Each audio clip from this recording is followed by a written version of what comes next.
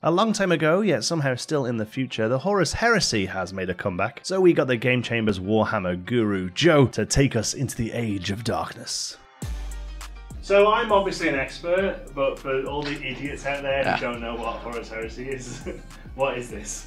Horus Heresy is a step back to Warhammer 30,000. It's a really exciting time period when the Emperor attempted a secular society to branch out and reconquer all of humanity's lost worlds and reunite them all under one banner. Unfortunately, one of his Primarch's sons, Horus, decided he wasn't down for that sort of thing and started a massive rebellion and made a jump and an attempt to take down the Emperor of Mankind and completely annihilate him. Thus, we have hit the Age of Darkness, a new box set released by Games Workshop to give players the opportunity to join in the Horus Heresy, not with resin miniatures, but with plastic. So this is the first time they've made it in plastic then? This is actually the third time, but this is the first time where it's actually easily accessible now with the new 2nd edition rule set. It's not attached to Forge World like it used to be, right? No, it's its own separate component, which now with 2nd edition rules is going to be much more player friendly and competitive for everyone to enjoy. So these are the old original whippy sticks, the most obnoxious thing in the world, because anyone who has been in the hobby since like 2010 previous knows that you left the shop or your friend's house with red welts on them. They were the most awful thing in the world. Got new templates, which is pretty incredible. I personally love the design, the color of them. That's really nice in the clear plastic. Yeah, absolutely. The first of the 2 praetors. So this is the Imperial Fist one from the box art. And then we have the other Praetor, which is the Sons of Horus, with this massive power axe. And then of course players who have seen the Betrayal of Calith box will know this particular spruce with the Cataphracti Terminator armor. And you're going to have enough in this box set to build a total of 10 Terminators. So are these going to be new sculpts for this release plastic, or? Yes. Yeah. So the Mark 5 or Mark 6, I believe, Corvus pattern armor, which is the beaky helmets, is the newest version of the armor for Horus Heresy. They didn't used to have that. They went up to a maximum Mark 5. And the really awesome part, my personal favorite, is the addition of chain bayonets are not a Forge World upgrade anymore. They come straight out of the box, which is amazing. And then again, you're getting enough spruce to build almost 40 of these guys. So it's, again, very similar spruce, same ideas. And so basically the bodies and the starting for the bolters and other equipment is on these spruce here. And then right here we have the upgrade sprue, which gives you access to the bolt pistols, the other bayonet formations, a lightning claw attachment, power swords, and some really cool sergeant equipment to make them look really significant or different from their battle brothers. Oh, this is cool. So this is your Horus Heresy vehicle upgrade sprue. So it actually comes with all the extra equipment, because tanks in the Horus Heresy, you can actually include a ton of additional upgrades. So anything from heavy flamers on the top turrets that a Space Marine could use, but you actually come with all your top joints, and you're going to come with the combi bolters, Volkite, multi-meltas. You come with a whole lot of equipment that you can attach to these tanks. And there's 2 tanks in this box? Actually, there's only 1 tank, but the other is a Contemptor pattern dreadnought. Oh, okay. And so this is his sprue here. So it actually gives you a ton of different varying equipment. So you can actually include a twin las cannon, a multi-melta, a twin autocannon, heavy bolters. You have a lot of equipment choice for how to build your Contemptor. And the nice thing is that because it's a multi-part plastic kit, you can actually make it with a lot more conversion to it. So it's not just a monopose model. It can come with multiple forms or styles for how you want it to appear on the battlefield. And you can magnetize bits of these as well. Yep, absolutely. Absolutely. And then this is the quad las cannons for the Spartan assault tank, one of the largest tanks available now in plastic. Previously, it was a massive Forge World tank, which unfortunately meant it weighed about 10 pounds. You could kill a man with it. Yeah, and basically it was a resin brick. And then there's some of the components there. You actually have the Imperial Fist logo, as well as the Sons of Horus eye, which you can include on the tank as well. There's a lot of thought put into this box, I'm going to be honest with you.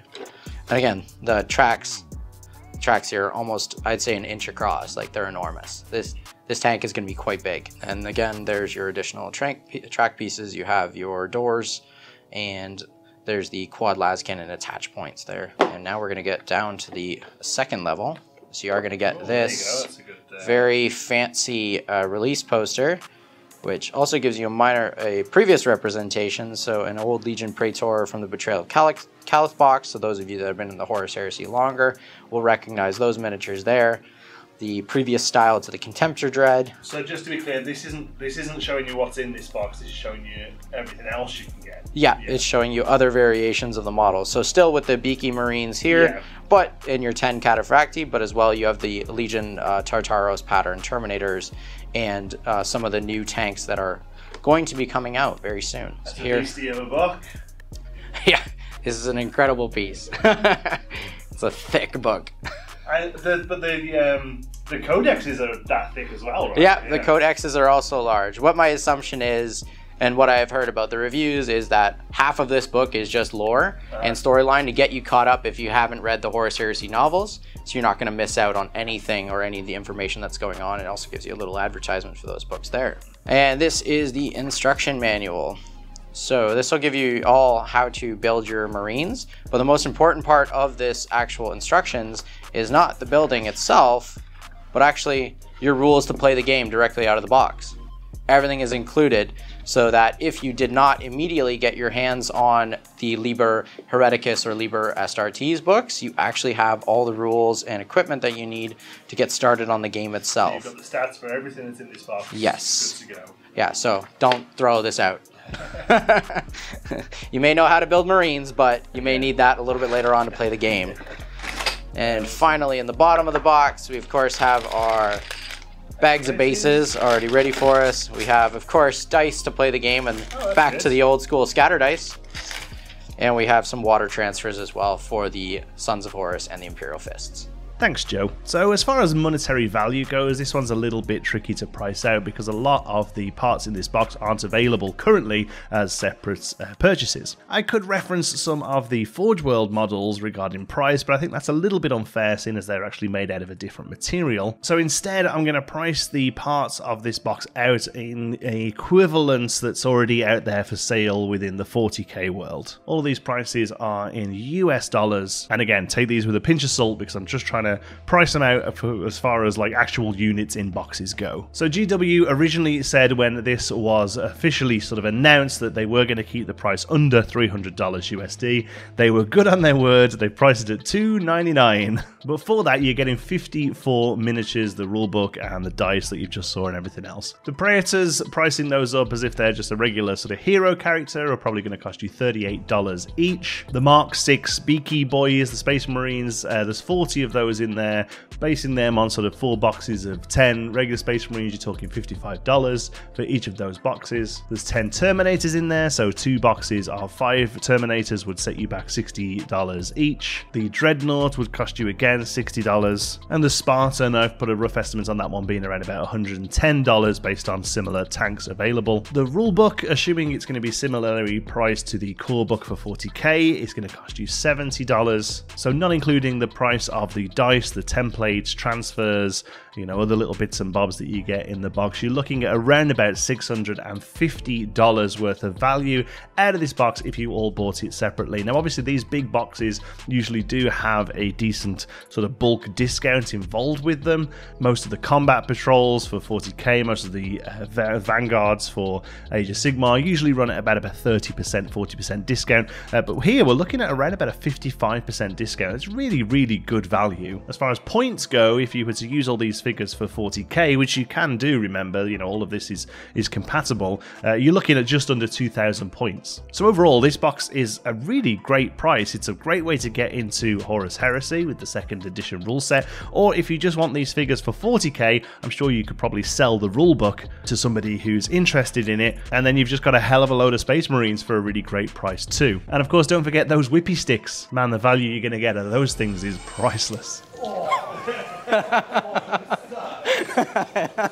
Thanks for watching. Remember, if you are in the Southern Ontario area, the Game Chamber is in London, and we're going to be supporting Horus Heresy as best as we can here in the store. We have demo days and tournaments coming up very soon. There will be links in the description. Thanks for watching. Don't forget to subscribe for more from the Game Chamber.